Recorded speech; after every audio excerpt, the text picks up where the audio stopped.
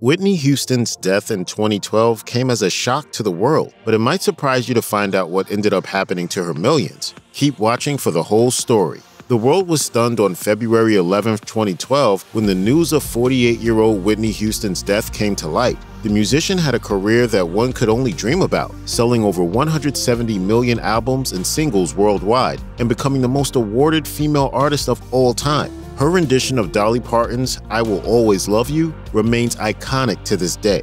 However, Houston's musical success was only one aspect of her life, as she reportedly struggled with substance abuse issues for years. Tragically, Houston was found dead in the bathtub of her Beverly Hills hotel room, hours before she was supposed to attend the annual Clive Davis pre-Grammy party. An autopsy later found that the longtime cocaine user had been the victim of accidental drowning and heart disease. She had mild emphysema, and drug paraphernalia was found in her room. The report concluded that Houston was intoxicated from cocaine when she died. Many believe Whitney Houston's drug issues began when she married singer Bobby Brown. However, according to the Irish Times, both of her brothers admitted that they had all begun to dabble in drugs when they were in their teens. Nonetheless, it's well documented that her substance abuse issues came to a head after the marriage. In his memoir, Every Little Step, Brown admits to being shocked when he viewed Houston snorting cocaine on their wedding day in 1992. I was on a whirlwind by that point in time.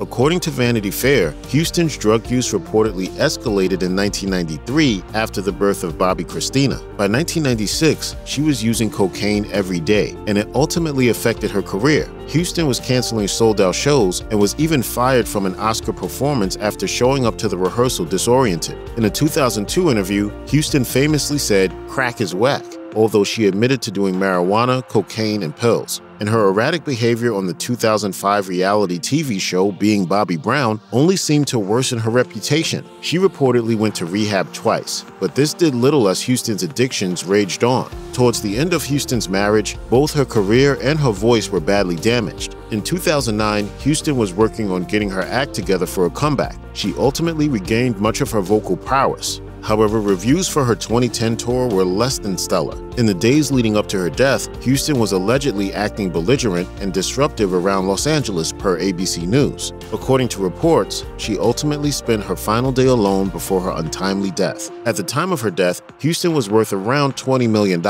Undoubtedly, her estate prospered with new music sales as news of her death spread. Houston had only one daughter, Bobbi Kristina Brown, who became sole heir to the singer's estate when she was just a teen. When her mother died, Bobbi Kristina was only 18 years old. Despite her young age, she was the sole beneficiary of Whitney Houston's estate, but Bobbi Kristina did not immediately receive all of her mother's millions. Instead, her inheritance would be doled out every few years until she would receive it all at age 30. After Houston's death, Bobbi Kristina was said to have been focusing on her burgeoning music career and following in the footsteps of both of her parents. Sadly, however, she never got the chance. In a grim twist of fate, Bobbi Kristina would end up dying in a nearly identical way to her mother. In January 2015, she was found unresponsive in a bathtub in her Georgia home. She never regained consciousness and died months later at the young age of 22. Per the BBC, her death was due to immersion in water and drug intoxication.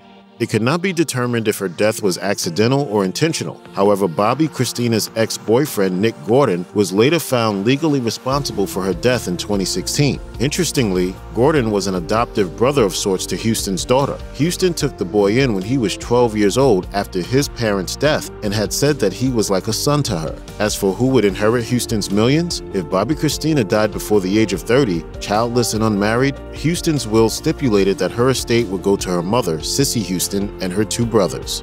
If you or anyone you know is struggling with addiction issues, help is available. Visit the Substance Abuse and Mental Health Services Administration website or contact SAMHSA's National Helpline at 1-800-662-HELP 4357.